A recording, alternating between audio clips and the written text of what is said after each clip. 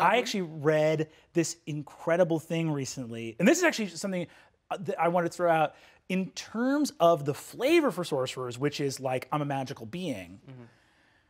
I read an article recently that I thought was very cool that made the argument that sorcerers' primary ability should be constitution.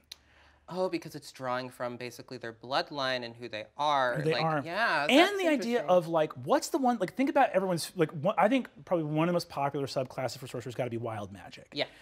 And not only is constitution kind of tied to the idea of like, no, you're a magical creature. It's from your body. Like you are part dragon, part fairy, part whatever. But there's also the idea of what does everyone want to play sorcerers as? Struggling to control the magic from within them. And there was a very well thought out article that basically was like, what is the ability score you use for like endurance?